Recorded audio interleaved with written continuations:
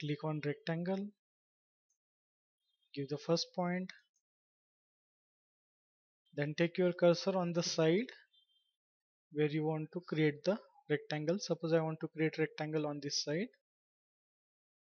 Then you will have to type length in red axis. Suppose in red axis I want length to be 2000. Then you will have to give comma. Then you will have to give the length in green axis. Suppose I want length in green axis as 1000 and press enter. You can check the dimension. Click on this dimension, click on this line, give the location.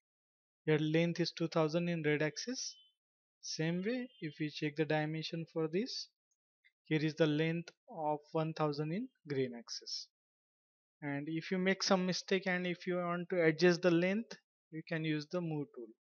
Click on move, select this line, then give the direction. Ensure that you are moving straight.